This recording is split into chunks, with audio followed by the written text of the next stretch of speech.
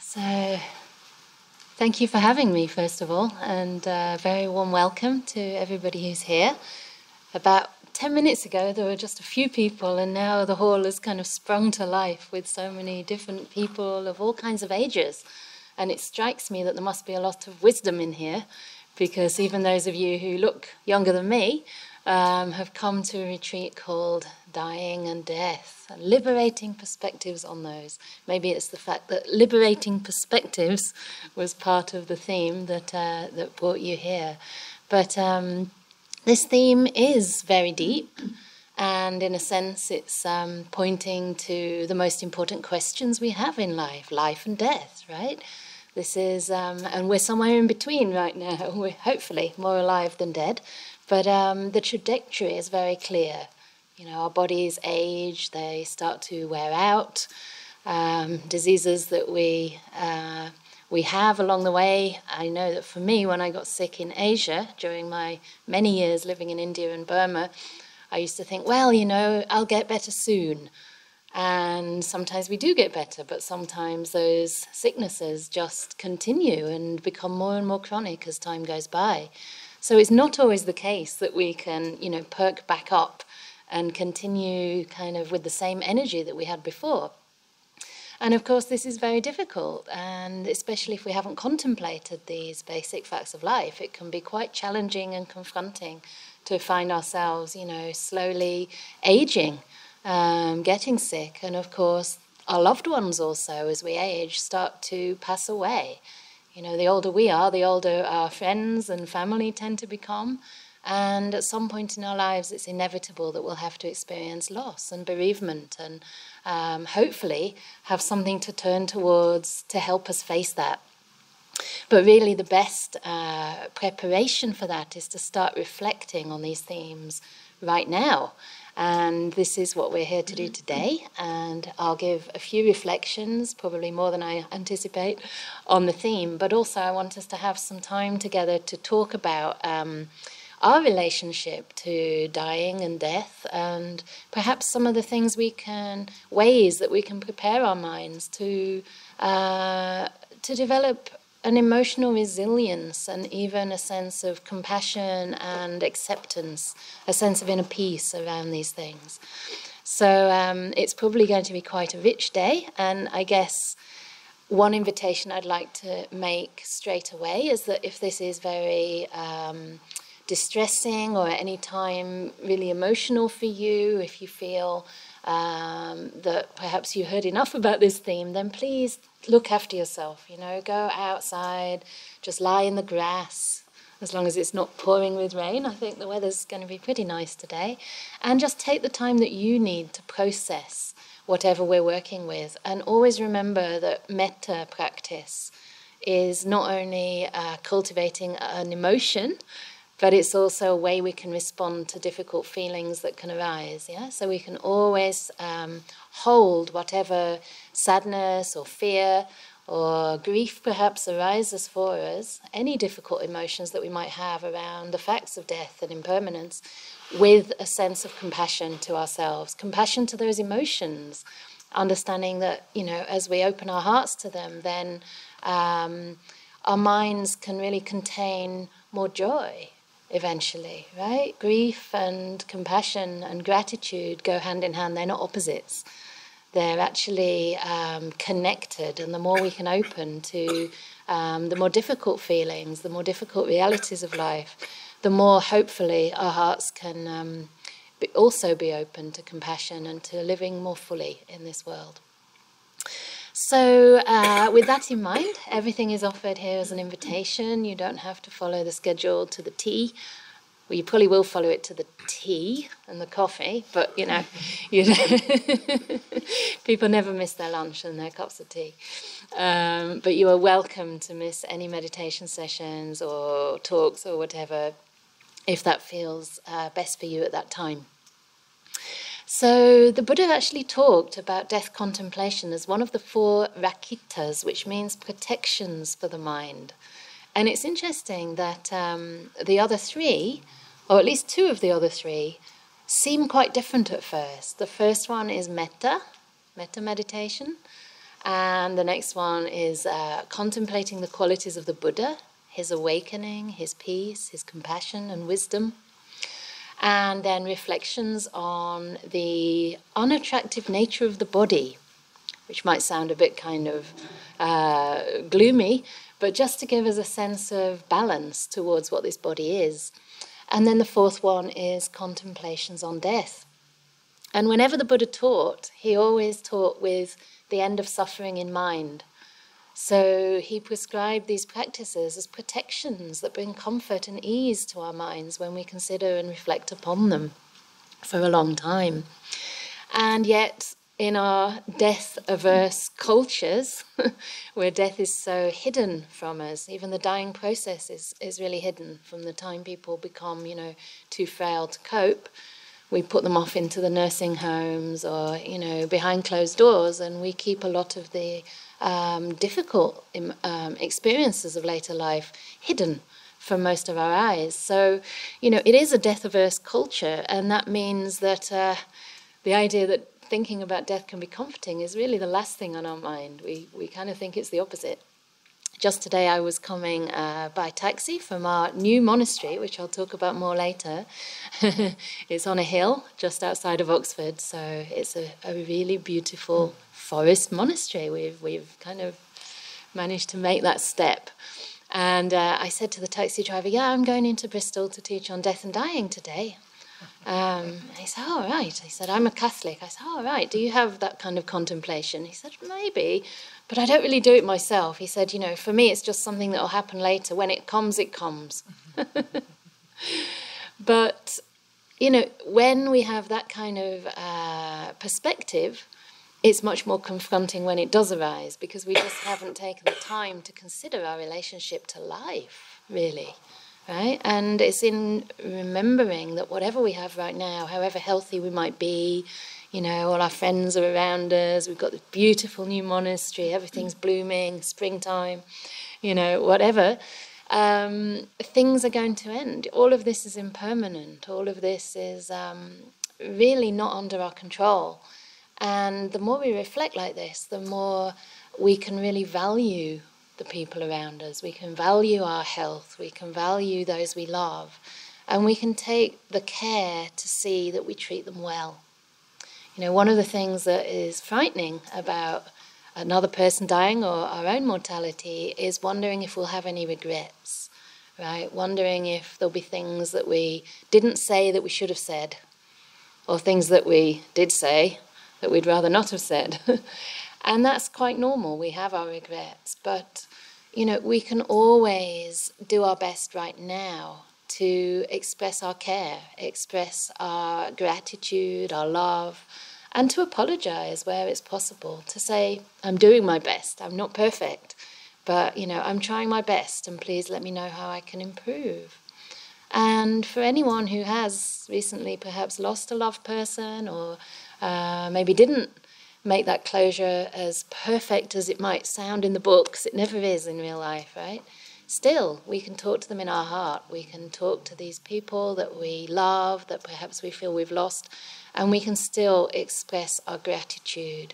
Our lives can become vehicles to express our gratitude through embodying some of the qualities those other people maybe showed to us, maybe shared with us, what those people meant to us. So, dying and death is also contained in the Buddha's first noble truth. One of the root causes for suffering is actually birth. When we're born, we have to age, we have to get sick, we have to die. And you might be thinking, well, why is she telling me this? This is really obvious, isn't it? But the Buddha said that this has to be understood. It has to be fully understood. And it's through not understanding these things that we suffer. So again, it's about turning toward, with a lot of gentleness, perhaps a sense of curiosity, open-heartedness, and courage as well. It takes courage to turn to face suffering, and to look at its cause.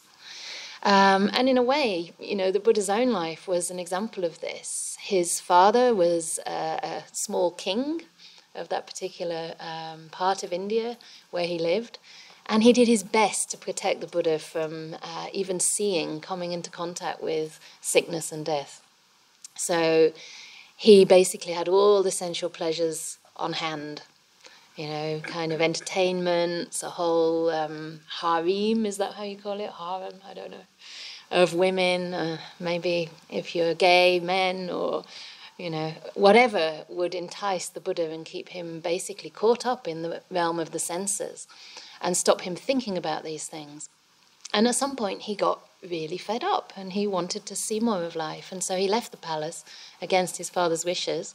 And the first people he came in contact with were a sick person, an old person, and a dead person. And also a recluse, someone who had left the world, the householder's life. You can't actually leave the world, by the way, as a monastic. You still live very much within the world. But it's one of the motivations for renouncing and living the life of what we call a samana, a renunciate, is to resolve this issue of life and death, to understand it and to somehow transcend, to find something deeper than death, to find something that goes beyond dying and death. And this was what motivated the Buddha himself to renounce. And there's a really lovely little sutta, and I don't know where it is. I read it in a book by Bhikkhu Analayo recently. But there was a king in the time of the Buddha, and he made the very pertinent point that the last thing people want to talk about is old age, sickness, and death. This is something we avoid at any cost. And the Buddha agreed with that. But then he also made the point that if there were not these three things, if there were not old age, sickness, and death, the Buddhas, because there's more than one Buddha, Buddhas would not appear in the world, and people would not come to know the teachings. But it's because there is old age, sickness, and death that Buddhas arise in the world and that teachings become available. So this shows that one of the Buddha's motivations was to help people resolve this issue of constant birth and death. And this can be done in this very life. We can actually experience meditative states that take us beyond the body, beyond this five-sense world, and give us a clue about what perhaps awaits us at the end of this life, or perhaps when the body disappears, when the body dies. And I want to talk more about that in the afternoon, but there's some very interesting stories about people who've had near-death experiences where basically the body and the senses shut down, and it's as though the mind kind of separates from the body and becomes extremely radiant and bright. And I'll talk more about it in the afternoon, but 3/4 of the people who have these experiences become convinced that there is an afterlife. However they conceptualize that, whether they relate that to a heaven realm, or in Buddhism we'd say that's still impermanent, it's still in existence, it's still not the end. But one of the markers of this, one of the qualities, is that there's an immense amount of peace and a feeling of complete unconditional love.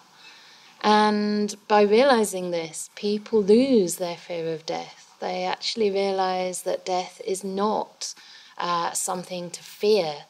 It's a profoundly beautiful experience that gives them great meaning. And because these people are fortunate enough, of course, to come back and talk about it and continue their life, it actually changes them for the better. And this is another thing that reflection on death can do. Yes, it's there, and, it's inevitable. It's not something we can avoid. But by learning to relate and respond to this and to live more in line with reality, with impermanence, with the fact that we cannot control these bodies, we cannot control other people's bodies, we cannot have that our loved ones stay by our side. Because of this, we can develop a lot of compassion and a feeling, again, of much more meaning and value in the way that we live. Our priorities change, right? If you had only a month, or let's say a year to live, how would your priorities change? Would they change? It's a question that we can ask. And I think around 2019, probably I don't know if I'd been to Bristol Insight before or after that. But I was diagnosed with a melanoma on my arm. You can see my really cool scar. It's like tough forest non-scar, because they always talk about tough forest monks, right? So my arm's kind of like sliced. I don't know if they needed to make it that big, but I had this really strange mole for years, actually, probably since childhood. I called it my ghostie because it looked like a ghost. And I'd kind of accepted it, so I wasn't too concerned. But I remember my mother coming over one time and one of my best friends, and they said, I don't remember it being quite that big. I was like, really? Okay. Maybe I'll get it checked out at some point in the future, of course. And while the same best friend was with me, it actually started to change. I noticed it on a train journey to a Dhamma talk, actually. And I noticed it started to crust and bleed and look very black. It was really freaky because it's like, I mean, cancer inside the body, we can't necessarily see it. We don't necessarily know it's there. But here it was like visibly changing in front of my eyes. And I said, oh dear, I better check, go and check it out. And they took one look and said, we're sure it's a melanoma. We'll do the test, but we're pretty sure. And the lady in the clinic was amazing. I had to get back to Oxford on a train. And by the time I got back, it would have been 6 o'clock in the evening after she went home for work. And she said, I'm going to stay until you get back to Oxford. I'm going to do overtime, basically, so I can give you the news, which was very touching. And I took it pretty well. But then I had the weekend to think about it. And I realised, I looked into the internet.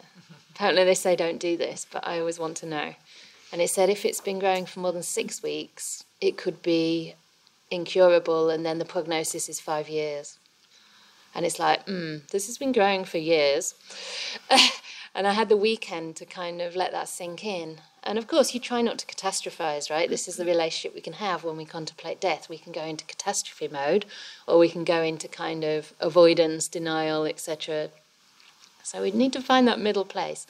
So I did my best to find that middle place of acceptance and openness to whatever might come.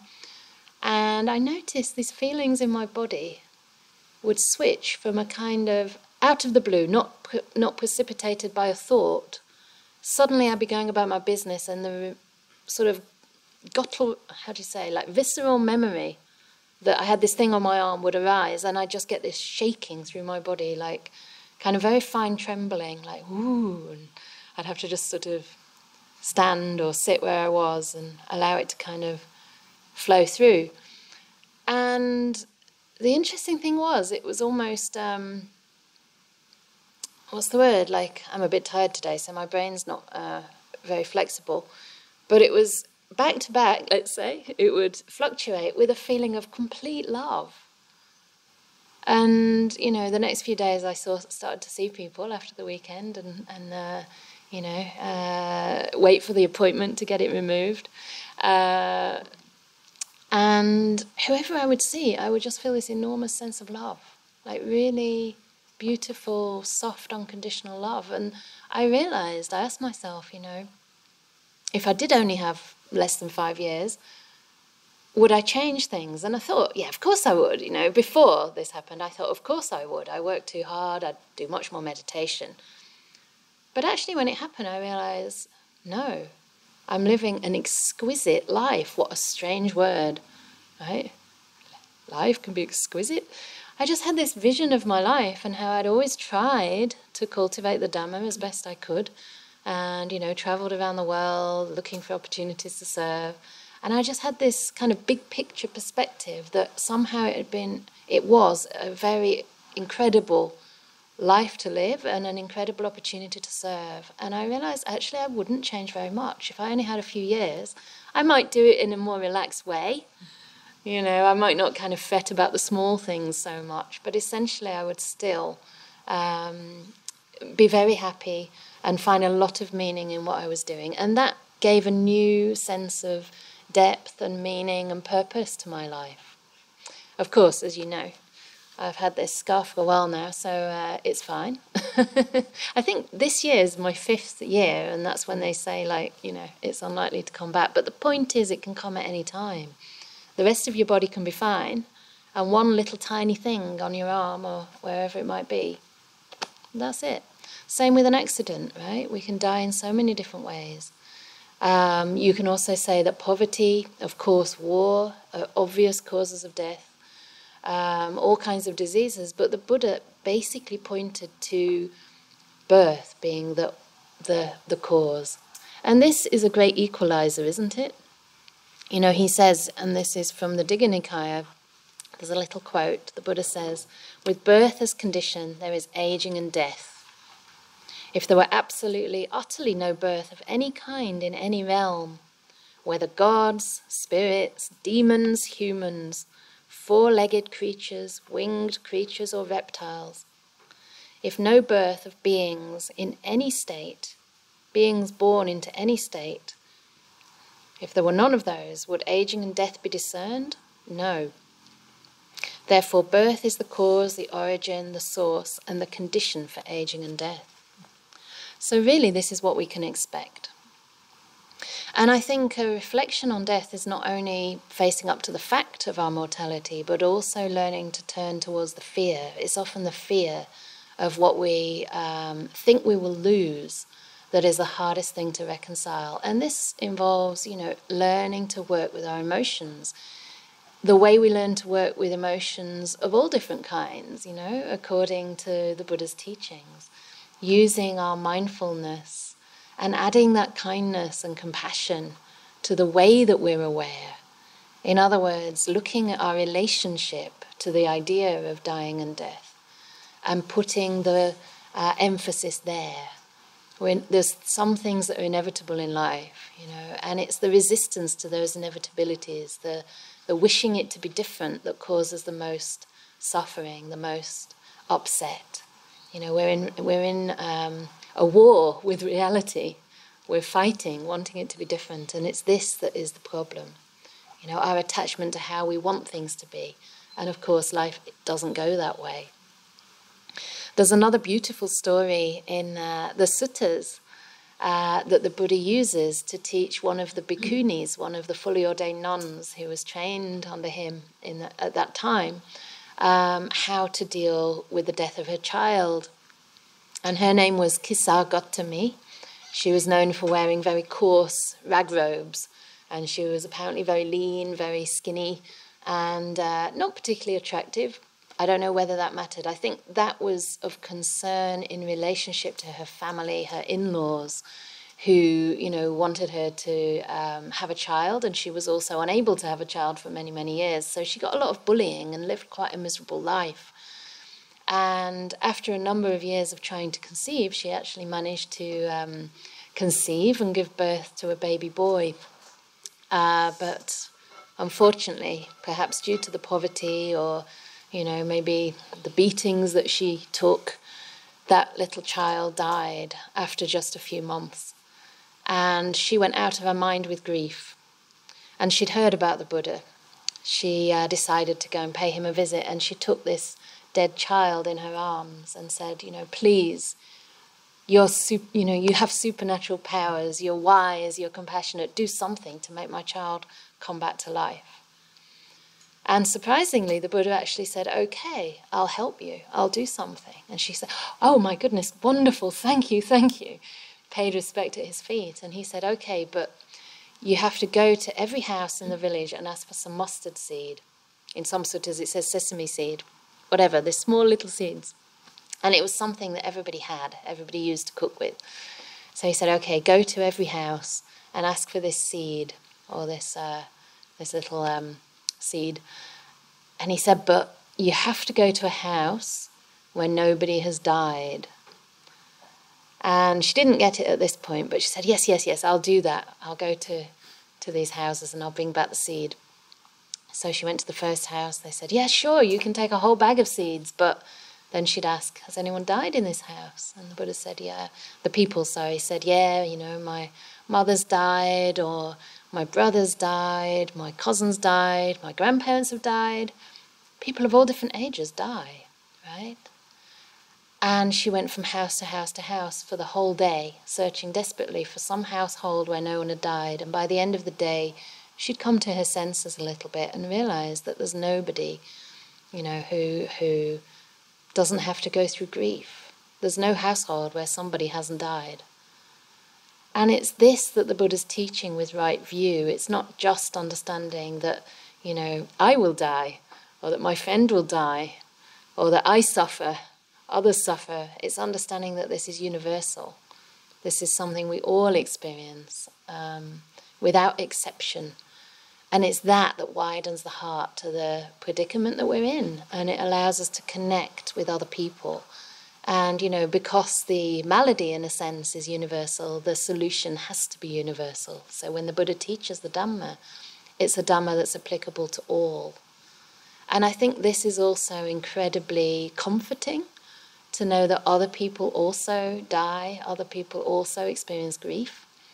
I've heard that there's something in England, perhaps worldwide, called the Death Cafe, where people can go and sit and talk about this and meet other people who've also lost a loved one or who've received a difficult diagnosis that they're finding difficult to bear, and feel more connected, know that you're in the same boat as everybody else, whether you're young, whether you're healthy, whether you're old, whether you're sick.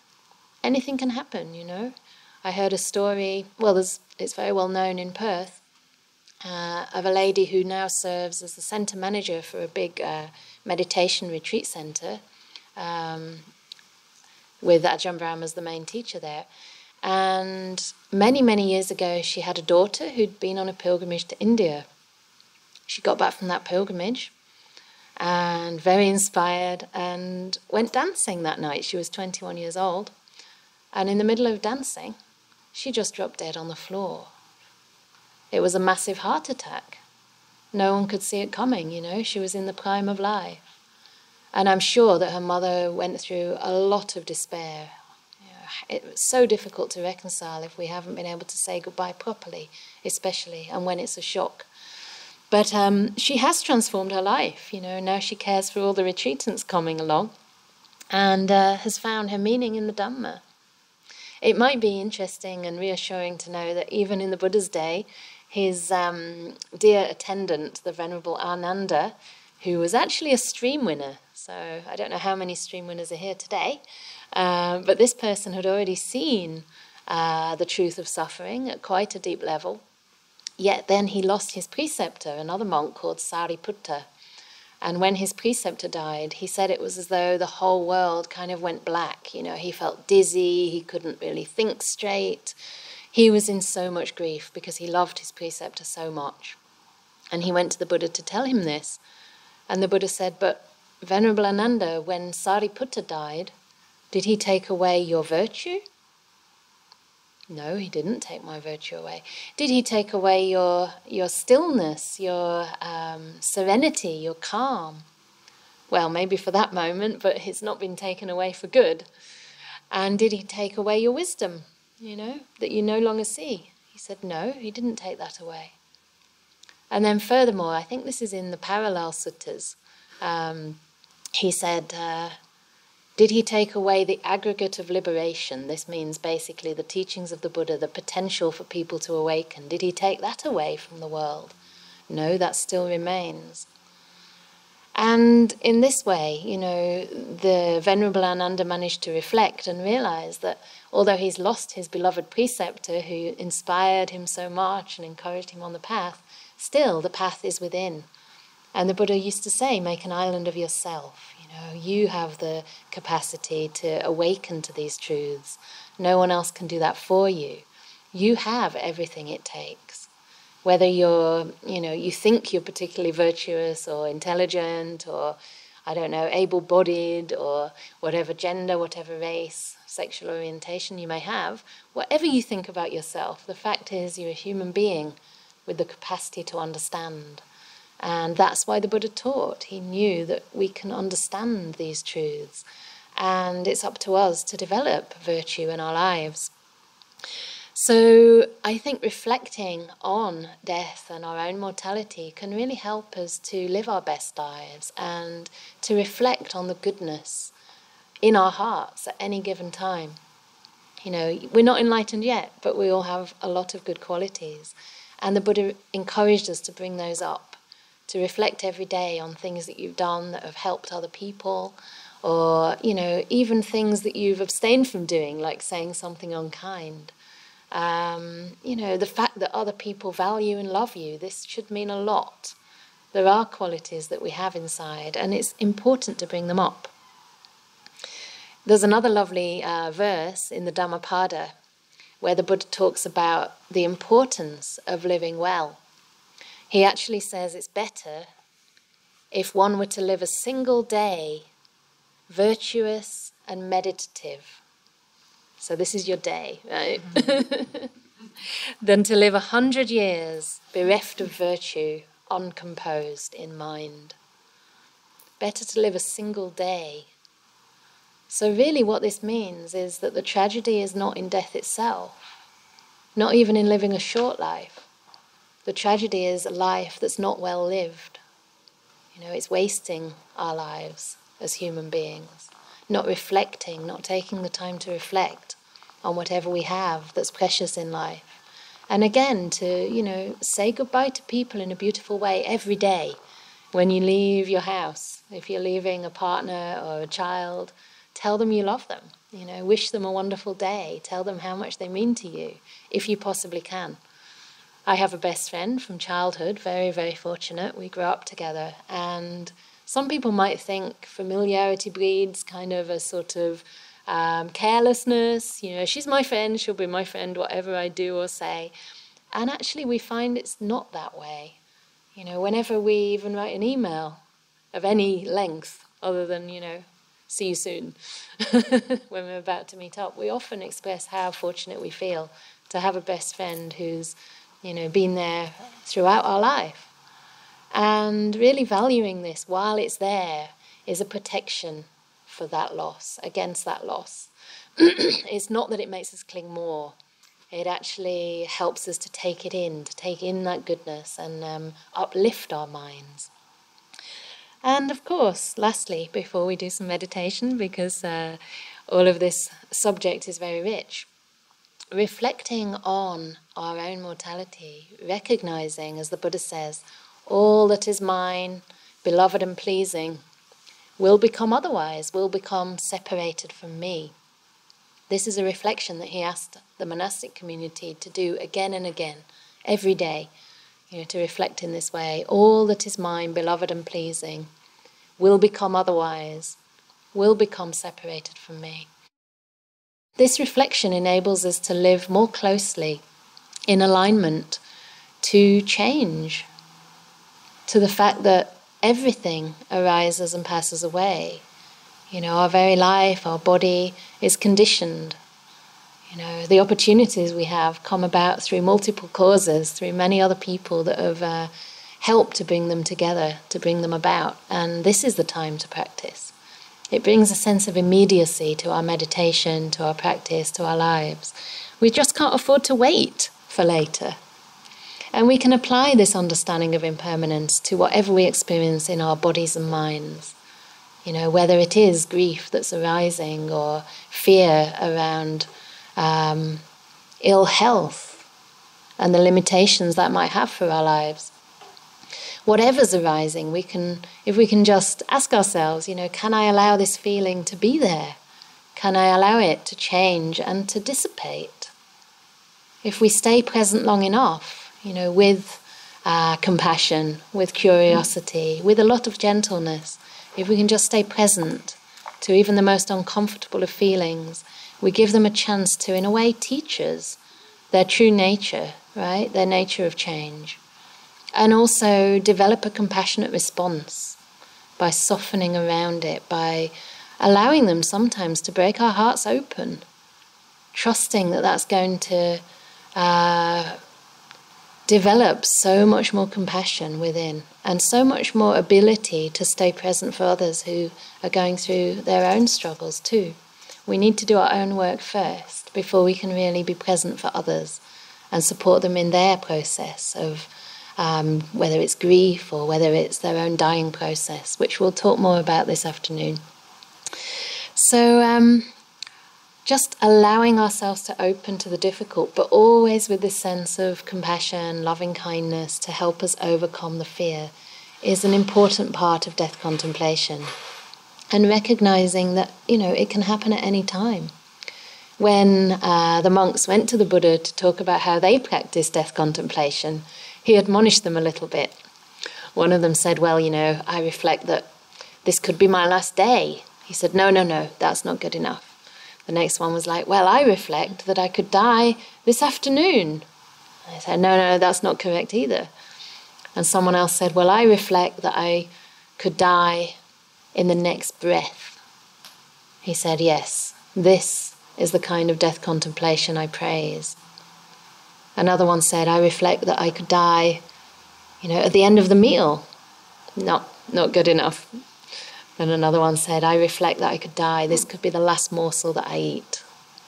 He said, yes, this is the kind of death contemplation that I praise. So we can have this contemplation as an ongoing inquiry in our lives. We can remind ourselves that we're going to lose whatever we have. And in a sense, it's the clinging. It's not the love we have in our lives that causes suffering, but it's the clinging and it's the resistance to that change that causes the struggle. It's the fear of death that's more difficult than death itself. Perhaps death can be a very beautiful thing. Who knows? Has anyone here died or remembered their death? It would be interesting to know that, if anyone here has maybe had near-death experiences or come close. I remember I did once have a dream, and it's only a dream, but it was interesting, and it was a bit scary. I was actually being killed in the dream, and I knew that. I was lying down. And somehow in that dream, it seemed so real that I experienced how it might be to leave the body and kind of see the whole thing from above. And at that moment, I was free from pain. It was almost like a mental movement of the mind in the dream to avoid that pain, because sometimes in my dreams I can experience things as though they're very real. And I did separate out from the body. And it gave me a sense of, perhaps that's what the mind will naturally do when I die. And people talk about that. They're in accidents, for example. I read years and years ago about someone who was in an accident in Nepal where they were being chased by a rhino. And the rhino actually mauled them to a degree. Firstly, though, the adrenaline kicked in and they were able to run really fast and actually start an ascent into a tree, even though they didn't know how to climb trees. But still, they were harmed as well and had some stomach injuries and leg injuries. But they managed to kind of somehow switch away. I guess it's the adrenaline that kicks in as a survival mechanism, so that they didn't feel the pain for quite a long time. That there was a kind of protection there, and I think it might be similar in the time of death. So anyway, we have these different means and many ways to work, and we can contemplate in different ways. And I think, again, all of you are wise in being here at a theme like this, and just to see how we can come to a more realistic idea about life and make the best out of the life that we have right now. So I think that's enough for now. And I would like to invite you to stretch out your body, your limbs a little bit. And when you're ready and relaxed, we can do some meditation.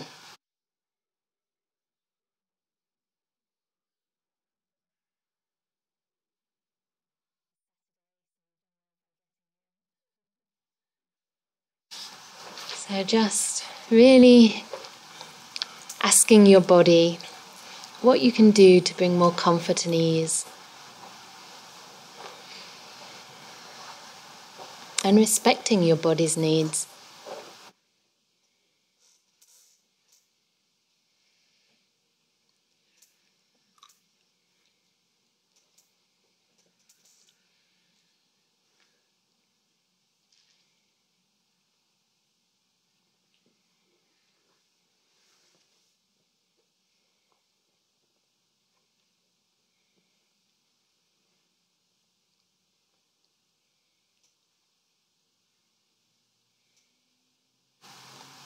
And perhaps beginning with a sense of gratitude towards your own body.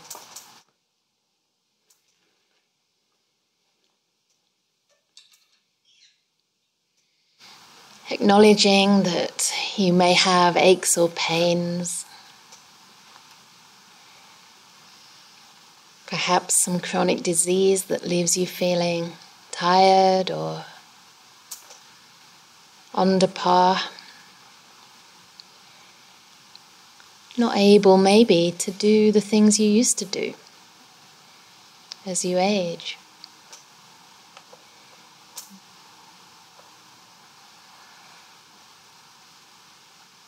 Perhaps you have some old injury that means you need to sit on a chair, or perhaps adjust your posture during this meditation session.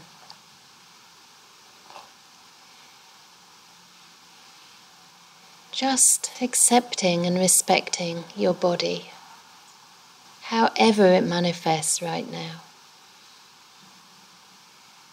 Noticing the ways that it does serve you. You're mobile and well enough to be here today.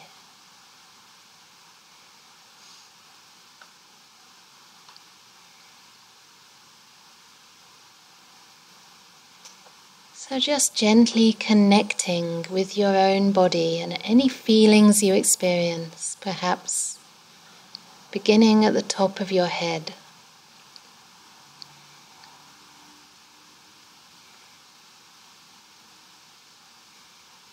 And taking this opportunity to extend feelings, attitudes of gratitude towards your body, allowing it to relax.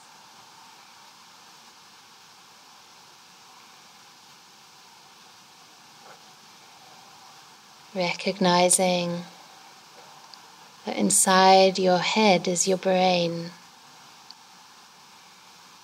how hard that brain works in your job, navigating so many decisions,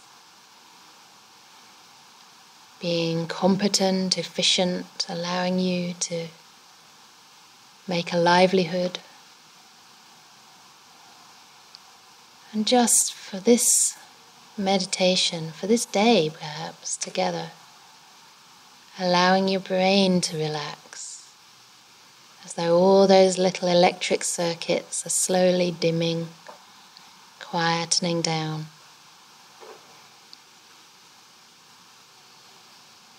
So all you need to do is receive whatever experience is happening right now, without thinking about it, without trying to figure anything out.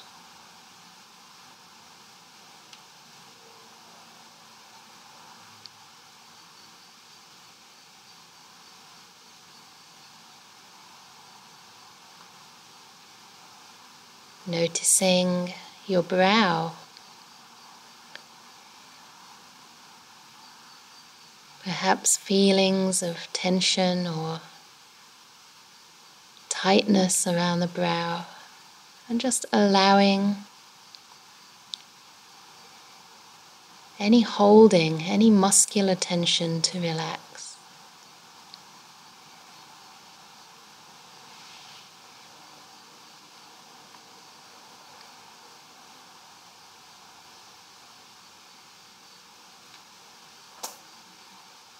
Noticing your eyes with a feeling of gratitude for bringing you the gift of sight. And allowing those tired eyes to relax.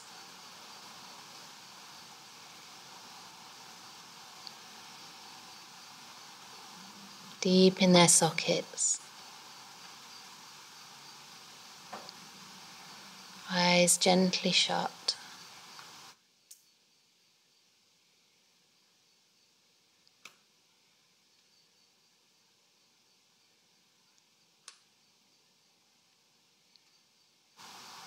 Sensing any feelings around your nose and your mouth.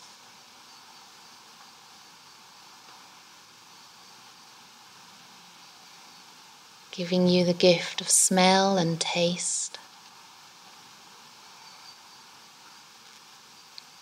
enabling you to breathe, to speak.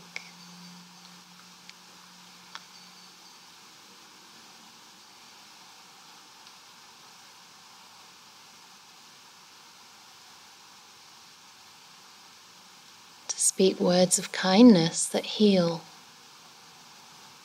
and bring harmony to those around you.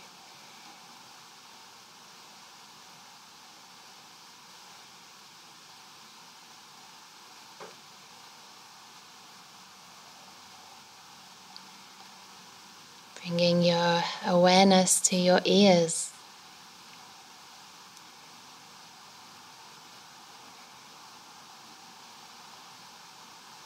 Perhaps you still hear clearly, or perhaps you struggle to hear.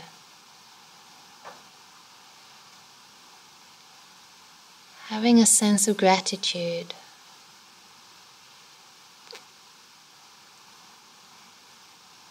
for how your ears work to allow you to learn.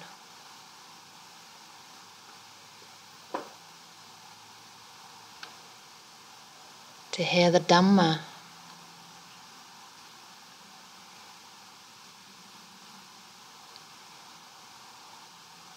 To listen to a friend.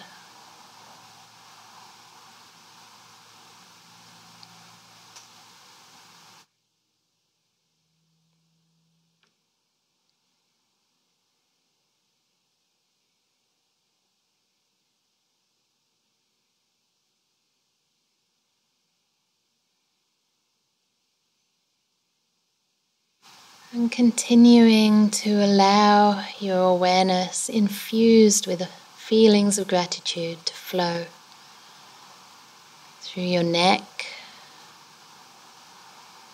which includes your vocal cords, allowing you to speak, to your shoulders, sometimes holding so much tension for you, and giving your shoulders permission to relax.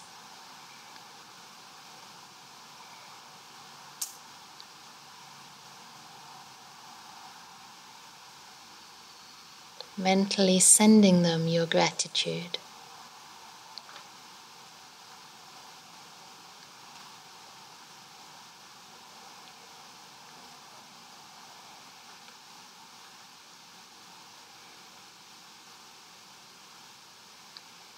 Feeling into your arms, your elbows, all the way down to your hands, your fingers and fingertips, which are so sensitive.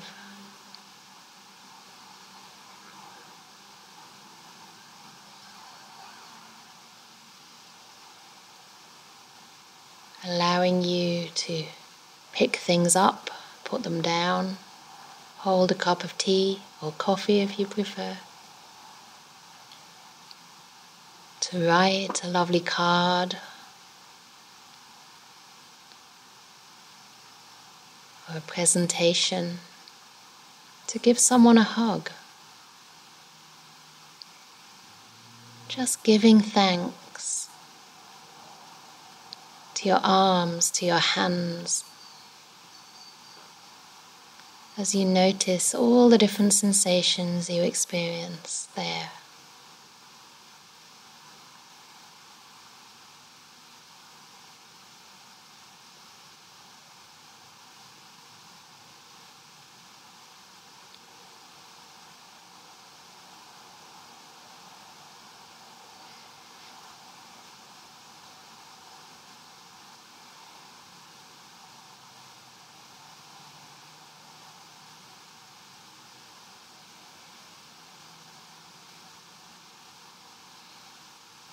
And noticing any feelings in your chest area.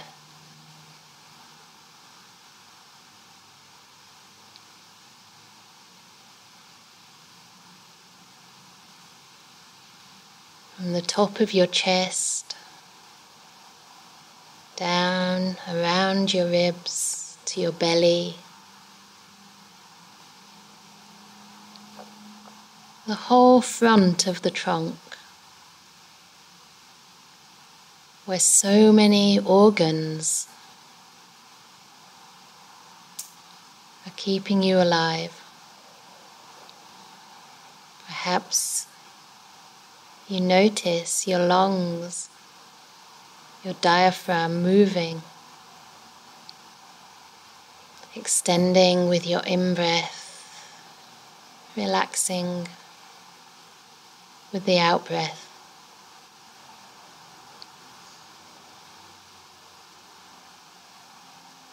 Each breath happening now.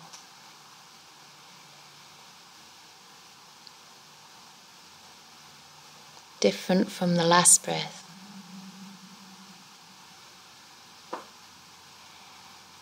Different to the next breath.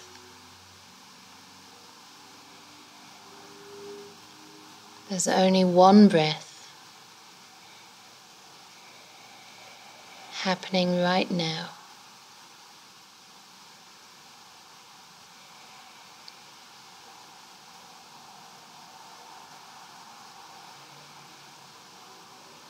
Offering your lungs, your breath, your heart, all your internal organs, a sense of gratitude.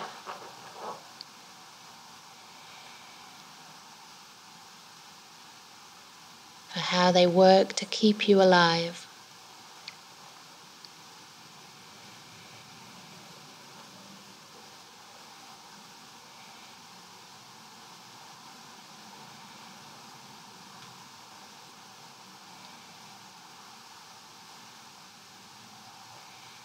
Just accepting them for what they are. Maybe you have gastric trouble, a weak heart. Maybe your breath is not always smooth or enjoyable. But it's good enough to keep you alive right now, to give you the opportunity to really enjoy a single moment of breath.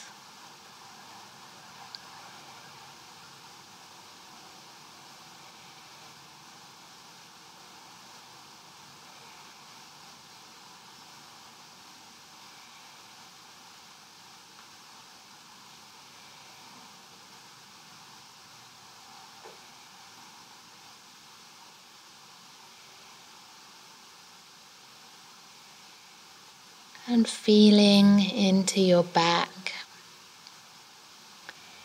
noticing any feelings at the top of the back, all the way down to your buttocks, your hips,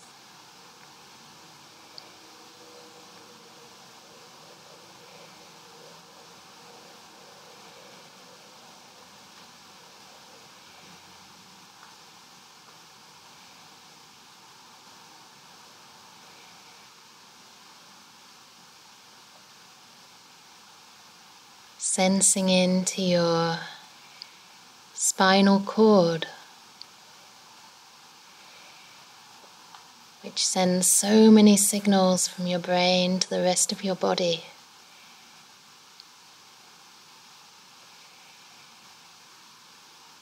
And just mentally imagining those signals becoming calmer, more relaxed.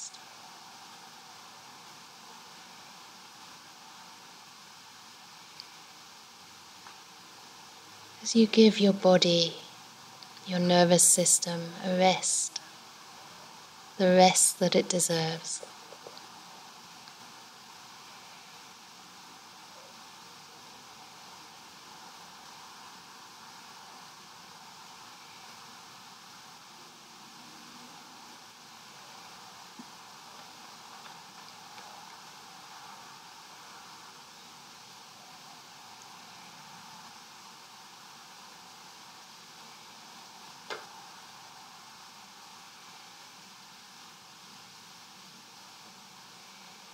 Noticing the feelings in your buttocks.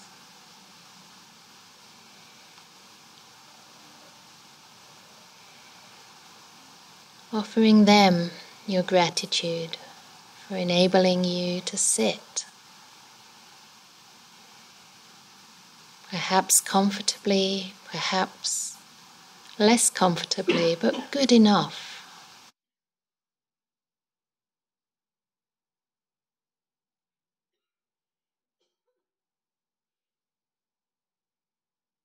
Allowing you to meditate in the sitting posture.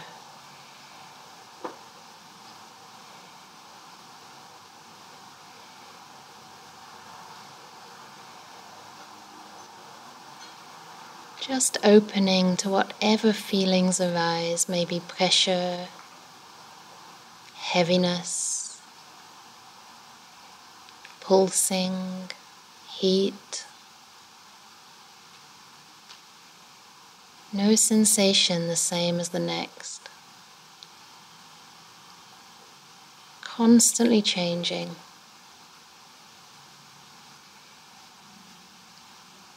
Constantly passing away.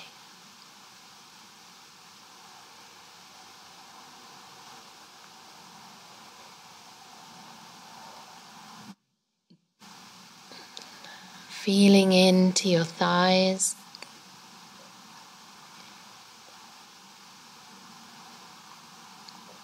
All those big muscles that allow you to stand, to bend your legs, to walk.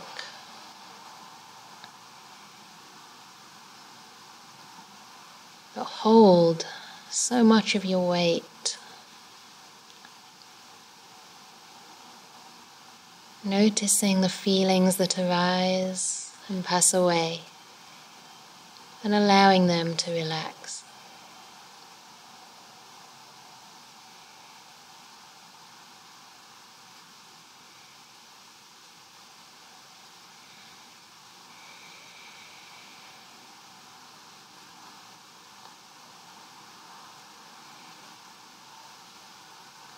Noticing feelings in your knees.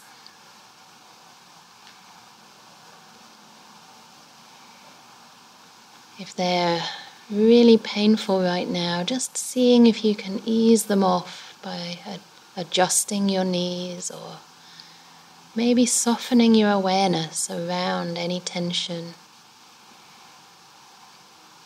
any mild pain.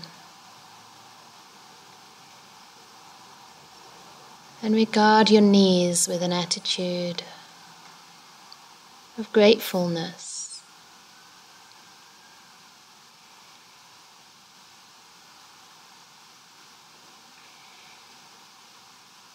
Knowing you may not always have good knees. They may already be showing signs of wear and tear. But for now, they help you do so much. So treating them with respect.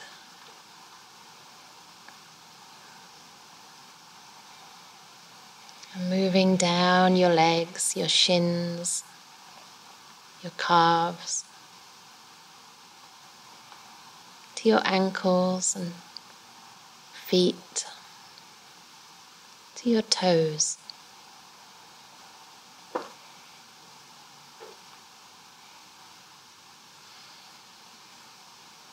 These amazing feet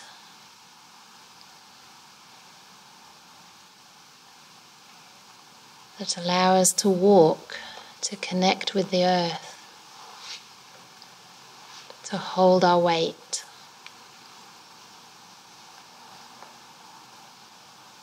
All the little tendons, ligaments and bones. And regarding your feet with gratitude, with care.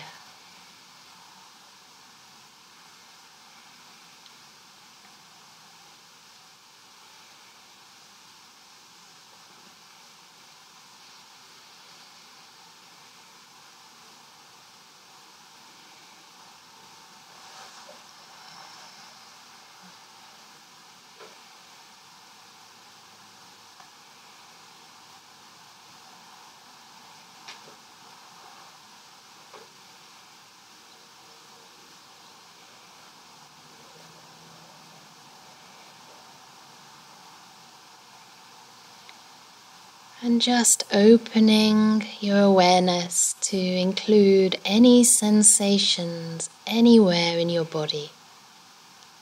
Perhaps a sense of the whole body sitting here now. Not the same body as 10 years ago, 20 years ago. Not even the same body as 5 minutes ago.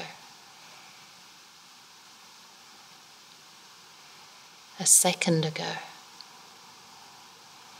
All the sensations constantly changing. Always in a flux, in a flow.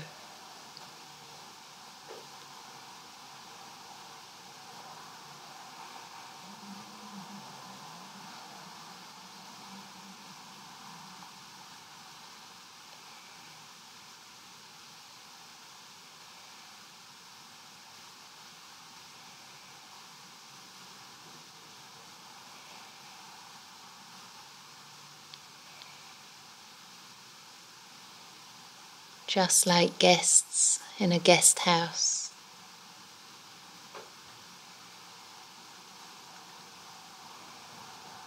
Some feelings will be pleasant, some unpleasant, and other feelings will be somewhere in between. Just allow them to come in to the guest house that is your body.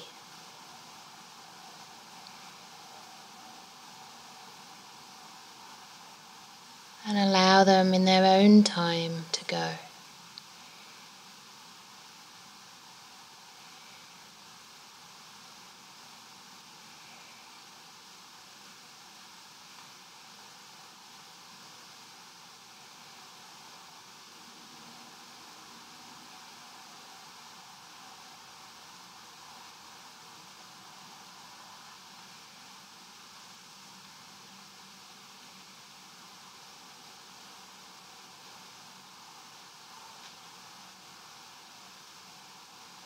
And if your mind needs an anchor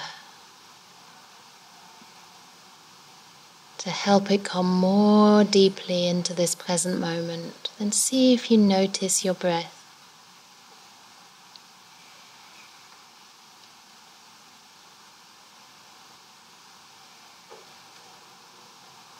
Just being aware of this breath without any thought of the next breath or the breath that's just passed.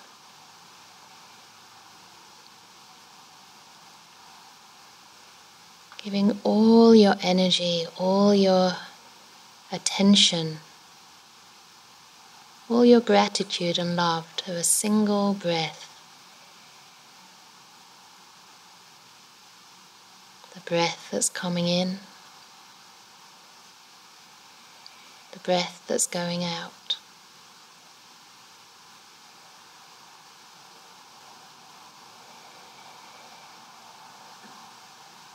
Recognizing one day this breath will be your last.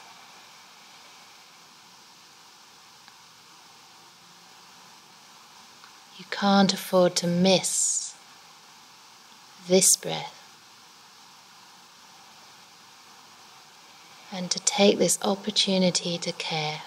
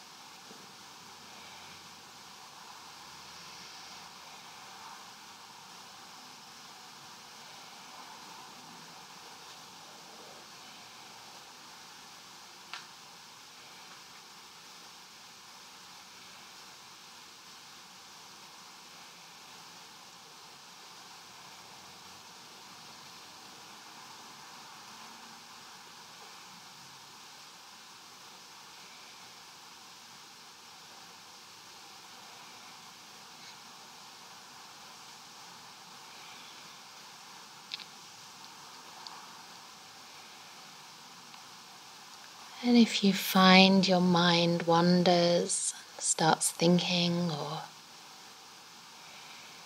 going off into the future or the past, let that moment go. It's finished.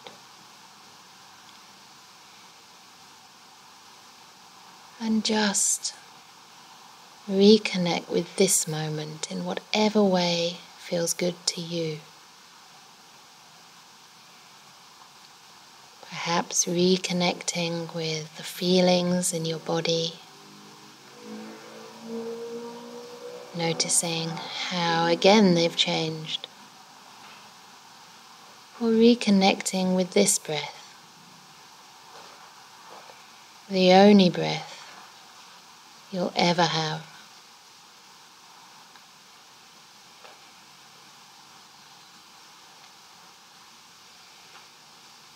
With no concern for the future or the past.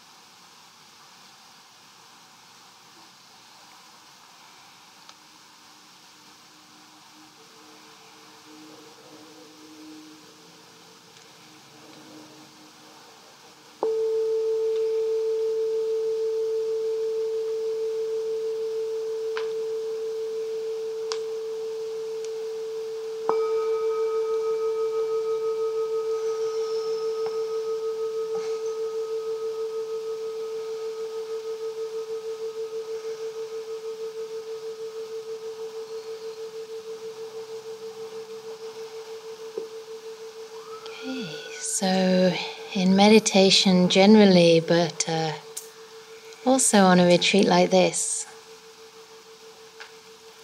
see if you can maintain some continuity even as you open your eyes, perhaps just returning to the breath whenever you remember,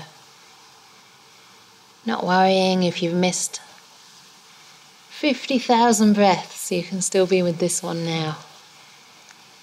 So there's always an opportunity to connect to the present and to make good karma in this present moment too. So now is the opportunity to change your posture, your meditation posture. You can continue sitting, of course, or move to a chair. There are more chairs if you find that, oh, these people were smarter, they got a chair, I was too late. There's still a lot of chairs. So you can, I don't mind if you come here also, or just make another ring. Or you can lie down on this comfy part of the mat. Or you can do some walking meditation. So this is a really beautiful school because there's lots of green space. There's even some swings. So the trick with walking meditation, the main kind of guideline, other than not walking near the neighbours' houses, is to choose a length, like a path of maybe between 10 and 15 steps. Try not to cross anyone else's path. Sometimes people go in all kinds of directions and you might be walking across someone else's little stretch. So if possible, if there's a limited space, see if you can sort of have paths that are kind of parallel to each other, but you might find you've got plenty of space. And you basically begin where you are and stand and just establish what I call kindfulness. It's actually Ajahn Brahm's favourite word for mindfulness co-joined with kindness, and I think it's such a genius word. So we are mindful, we're in the present moment, but we're also looking at our attitude. So we're being kind, we're keeping our mind soft and receptive, and perhaps allowing your attention to kind of sink into the feet. So you're really grounded in your body and aware of your feet, especially as you start to move. So you're basically going to take some steps. So you'll be walking from one end of the path to the other, but a little bit slower than you might normally walk, just so you can maintain that awareness. See if you can choose a pace that's fairly natural. So it's slow, but it's not tight or tense. Sometimes people get into a race to see who can go the slowest, and everyone's walking really stiff. And you might find that the tension just creeps into your body, but you do have the end of the path. So again, you can just check in with yourself, relax, enjoy standing for a couple of moments, and then again start walking back. And the point here is not to get anywhere. It's not to be here and then to get to the other end of the path, but it's rather to arrive with every step. So in the same way that in meditation we try to be present to the breath, here you can be present to the feelings in your feet, and to just see if you can maintain your awareness of a single step, one at a time, so that you're aware of the foot arising, lifting off the ground, and the different changing sensations, the sensations as it moves, and the sensations as your foot comes back to touch the ground. If it's safe enough, and if you want to, you can use bare feet. You feel much more. And you'll feel the weight as it shifts, and you'll also feel perhaps the grass if you're walking barefoot. So it's very grounding and immediate as a practice. And just to be aware that it's a blessing to be able to take a step, and that one day will be our last step. If you want to do some really full power death meditation while you're walking, you can. And this was recommended to a monk in Australia, and he thought, yeah, that sounds pretty straightforward. You just repeat the words with one step, I will die. The next step, that's for sure. I will die, that's for sure. I think in Thai it's just 2 words, but I like to say something like, we'll die for sure, we'll die for sure, something like this. And this monk was doing it, pretty chill. I will die, that's for sure. I know this, right? But I think he was doing it for quite some time, and at some point he just got this visceral fear coming up. So this is something that can happen when we really do, when the message starts to sink in. On a little day retreat like this, I would advise you to go gently. If fear does start to arise, maybe take a seat, do some metta practice, not to make it go away, but just to have a nice wide, soft container for that fear to arise in a way that's not too overwhelming for you. So maybe that's unlikely, I don't know. But the thing is, we never know. So see if you can keep your awareness in the present moment and just be receptive with a curious attitude to whatever arises in your mind and body. Is that okay? Anything unclear or any questions so far? We're all good? Great. So we can keep going into the silence. Yes, Alison. Can I just add that I encourage the people who are washing up to come early to lunch. Yes. So that they get priority. Great. And enjoy eating their lunch. Okay. So yeah, if you are washing up, you can come, say, 10 minutes, 5 minutes, maybe 5 minutes early, because I think the lunch outer people will be 10 minutes, so maybe 5 to 12. And if the other people can just be sensitive to the fact that others might want to go ahead. So if people do go ahead, you know why. And that gives those who need to go ahead permission. Okay? And so there'll be a bell rung at 12. Is that right? Or 5 to 12? And the rest don't need to hurry to lunch, so you can, you've got plenty of time. And then there'll be another bell at about 5 to 1, something like that, before the afternoon meditation. Okay? So I'll see you again around then.